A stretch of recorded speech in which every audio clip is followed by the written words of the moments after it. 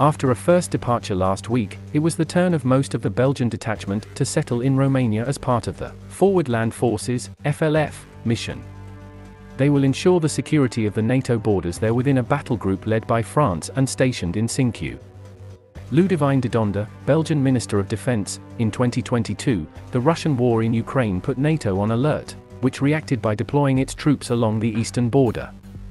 From the start, the Belgian defense proved its reliability by responding to the call of its allies. Today, a detachment of men and women left for several months alongside our allies in order to ensure the security of the continent. I would like to express my thanks to all the members of this detachment for their commitment.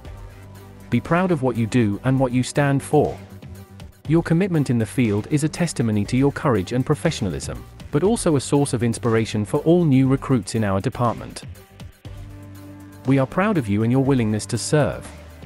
The complete Belgian detachment of the Combined Arms Tactical Subgroup, CATSG, consists of some 300 soldiers, including about 130 infantrymen from the Battalion Bevrijding E5 Linie from Leopoldsburg, equipped in particular with Piranha 5 combat vehicles.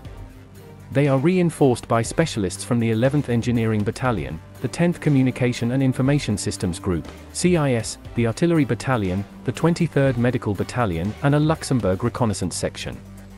Support is provided by a logistics detachment led by the 18th Logistics Battalion.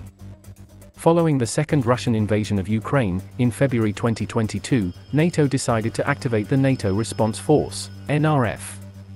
The key word for these multinational operations is interoperability, which means that different countries, units and weapon systems have the ability to cooperate effectively and exchange information.